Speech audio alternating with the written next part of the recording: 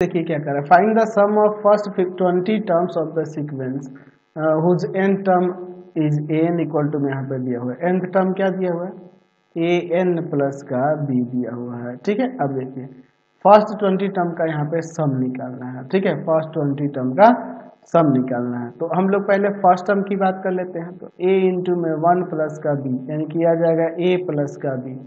Second term की बात कर लेते हैं, तो a इंटू में 2 प्लस का b यानी आ जाएगा यहाँ पर 2a प्लस का b। ठीक है, तो अब यहाँ पे हम लोग अगर हम लोग कॉमन डिफरेंस की बात करेंगे, कॉमन डिफरेंस की बात करेंगे तो कॉमन डिफरेंस d क्या हो जाएगा a2 माइनस का a1 आ जाएगा 2a प्लस का b माइनस का a प्लस का b।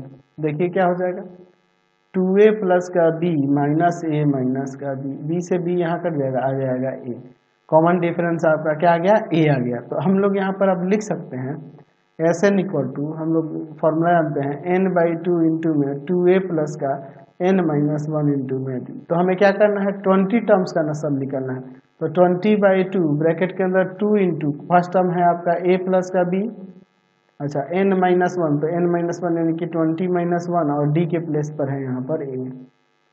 ठीक है, d के प्लेस पे क्या है आपका a है। चलिए आगे देखते हैं, ये 10 आ जाएगा 10 और ब्रैकेट में 2a प्लस का 2b और यहाँ हो जाएगा प्लस का 19a। ठीक है, तो अब यहाँ पे हम लोग लिख सकते हैं 10 इंटू में यहाँ पर हो जाएगा 21a प्लस का 2b, मल्टीप्लाई कर देते हैं 10 से, तो 210a प्लस का 20b।